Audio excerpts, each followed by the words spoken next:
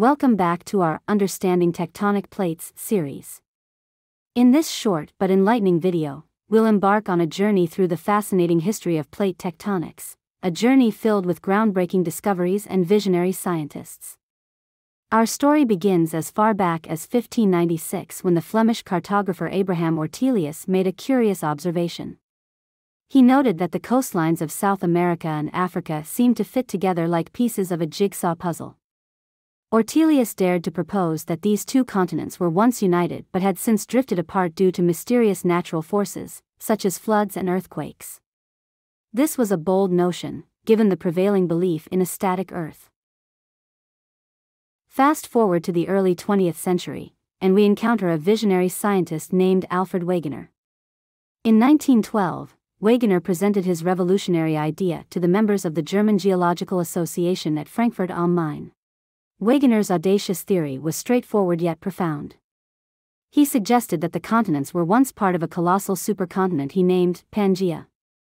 Over hundreds of millions of years, Pangea had slowly fragmented, and the continents had drifted to their current positions. Alfred Wegener's ideas were initially greeted with skepticism. Critics wondered how continents could move and rock. Wegener's explanations were innovative, but lacked a clear mechanism to explain the movement.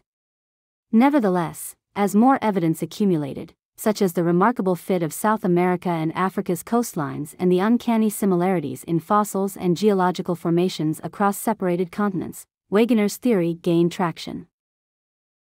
As the years went by, scientists built upon Wegener's work.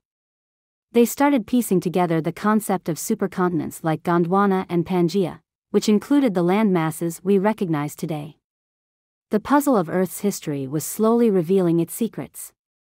But it wasn't until the mid-20th century that the theory of plate tectonics truly took shape. The discovery of mid-oceanic ridges and ocean floor spreading provided the missing mechanism for the movement of continents. Scientists like Harry Hess proposed that the oceanic crust was continuously spreading away from these mid-oceanic ridges, leading the continents to drift. In the 1960s, the international geological community finally embraced the theory of plate tectonics. It explained not only continental drift but also the seismicity of oceanic trenches, mountain formation, and volcanic activity. Today, plate tectonics is the foundation of modern geology.